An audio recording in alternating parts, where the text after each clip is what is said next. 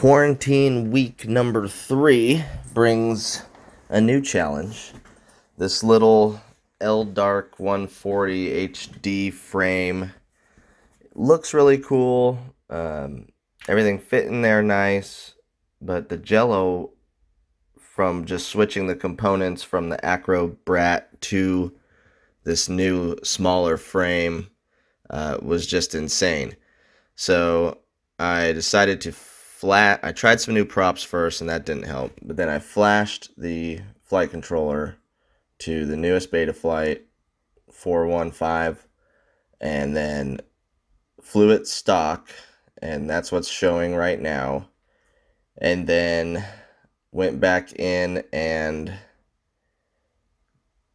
started tuning, and we got one flight into the tune before the rain came today, and I think just from the FPV view certainly helped a little.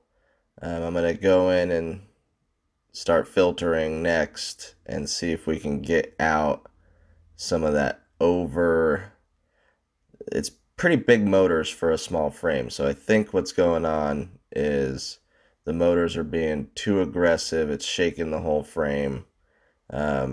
The motors actually don't have to work as hard, and we could be doing a lot more filtering, I think. So I'm gonna mess with that, but after one PID tune, I just I raised the master, lowered the ratio, and then raised the P and D gain and the stick feel, just one notch in each direction to start, and that made a big difference. So moving forward, I'm going to review the footage and then go ahead and make some more changes and see if we could really dial this little guy in to be a sub 250 4K little cruiser.